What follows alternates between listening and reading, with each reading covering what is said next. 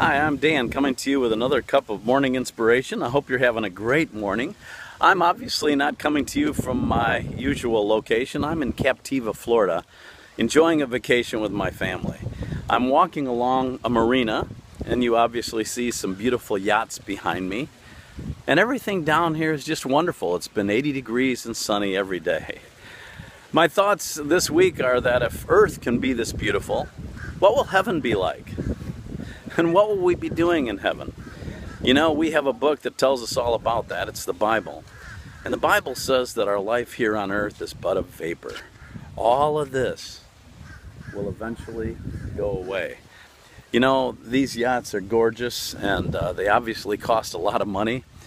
And I'm told that during the recession, a lot of people just untied these yachts and let them go out into the ocean because suddenly they couldn't afford the upkeep. They couldn't afford to even have them docked. And that's a sad situation, isn't it? But I'm going to talk to you this morning about an investment that will pay off forever and that will never lose its value. And that's your salvation. Knowing the Lord and knowing where you're going to spend eternity. If earth is this beautiful, imagine how glorious heaven is going to be. I can't even begin to imagine. The sunsets down here in Captiva, Florida are stunning. Over the Gulf of Mexico, and when I see that sunset, I see a great artist behind it. So my question today is, where are you going to spend eternity? Heaven is a glorious place. The Bible tells us that we'll be there with our King, with our loved ones, we'll have new bodies, and we'll be forever. You know, the Bible says our life here on earth is but a vapor. It's literally here today and gone tomorrow.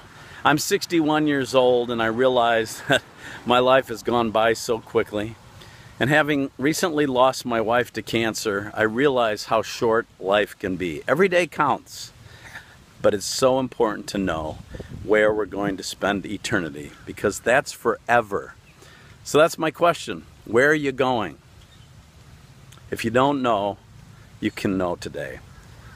Accept the Lord Jesus Christ as your personal Savior, and the Bible says you'll live forever.